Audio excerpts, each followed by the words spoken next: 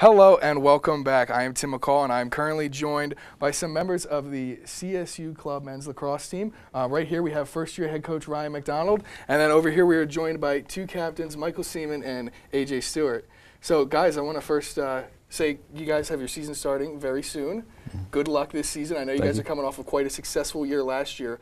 But Ryan, being your first year as a head coach, I wanted to ask you, what drew you to come back to CSU? I know you had mentioned before that you had played. Yeah.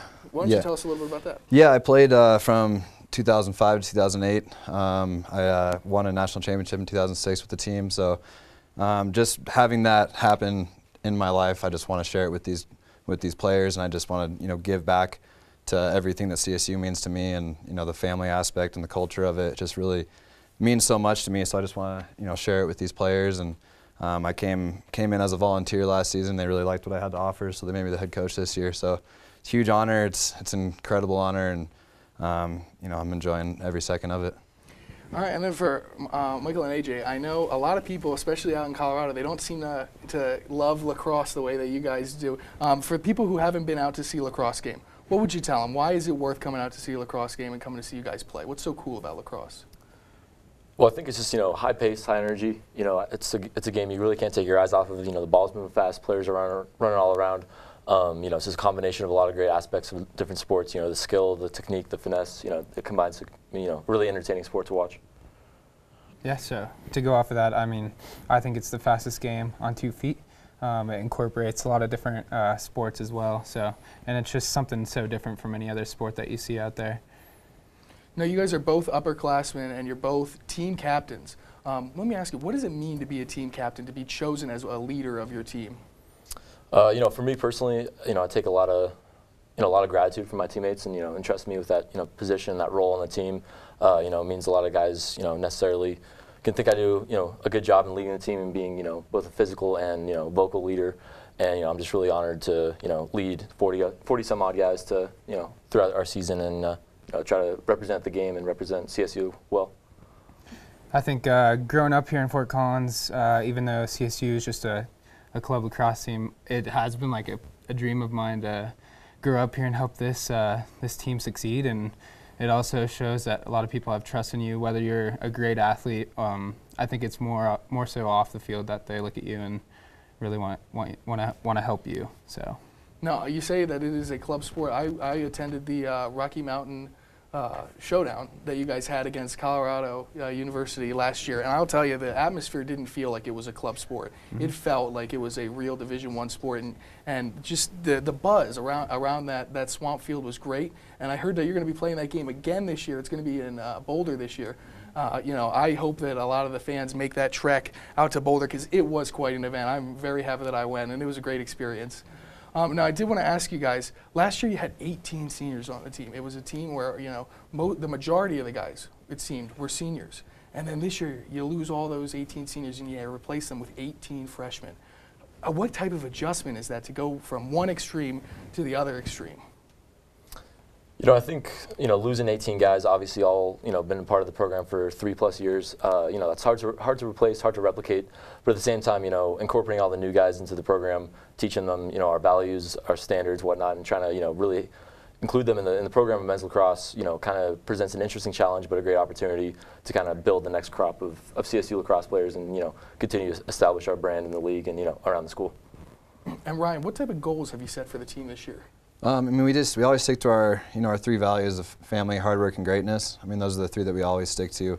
And it's basically, it's our culture, and we got to have a strong culture. We want to have a high tempo team. We want to be good in transition. We just want to set the goals of beating all the teams that beat us by 1 last year. Working hard every single night, because we have quite a few night practices. If you guys see us out there, we're out there working hard. These guys put it out there on the line every single night, and I couldn't be prouder than the couple of weeks that we've already had to start. And I know that the season's just going to continue to roll, and we are going to reach all of our goals if we keep working as hard as we have been. And then for all 3 of you, I want to ask, what are you looking forward to most for this upcoming lacrosse season? For me personally, I think it's that April 14th game against BYU. BYU and CSU lacrosse have been a pretty fantastic rivalry in the MCLA. Combined, both of us, we share the most championships, and CSU has the most championships in league history. And just kind of embodying that rivalry, especially playing as a senior, at home against BYU. That's a game that we've had circled on our calendar for a really long time now. And that's just kind of something that in the back of your mind when you're running sprints or doing ground ball drills or whatever. It's just something that keeps you going. Yeah, I mean those rivalry games like BYU. I mean those were some of the games that I always looked forward to myself. We've kind of created some new rivalries with GCU, Grand Canyon University.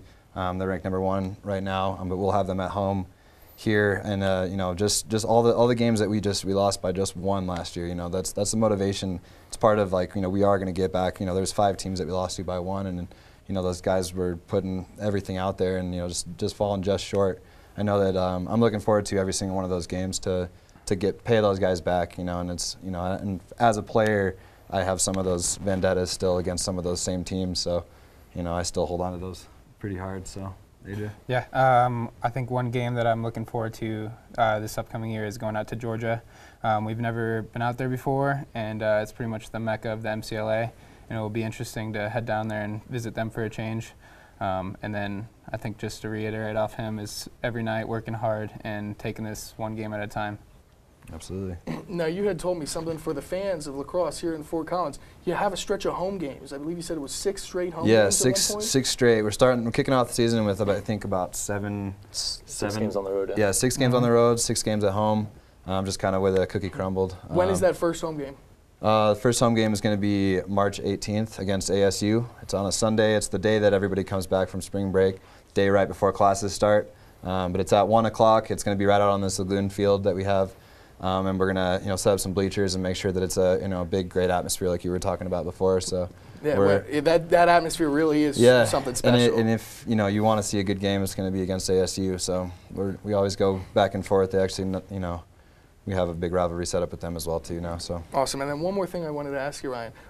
If there's anybody watching this program right now that wants to play lacrosse but doesn't necessarily know that CSU has a club lacrosse team or doesn't know how to get in contact with you, what's a way they can get involved to be able to play lacrosse in the upcoming fall? Yeah, well, you can always go to csulacrosse.com. You can fill out one of our recruit forms. That'll go directly to me into a database that will help me to find out that you actually want to play. And it's something that you can also email me at coachmac@csulacrosse.com, and I'll be happy to talk to you about our values, our program, how we treat it like a division program and not a club team, and just we have so many guys that are out there at CSU that aren't coming out every year, but we'd like to have a good showing in the fall. Obviously, we're going to take care of the spring first, but we really want to bring this program to greatness and achieve all of our goals. So just send me any emails or anything, and be glad to have you out on the team. So awesome. Well, that's all the time we have for tonight. Thank you guys so much for joining me. Remember, home opener March 18th on the Lagoon Field, and then there's going to be 5 more home games right after that. So make sure you check out the CSU Men's Club Lacrosse team. Sounds good to me. Have a good one. Thanks. Yeah. Thank you. Thank you.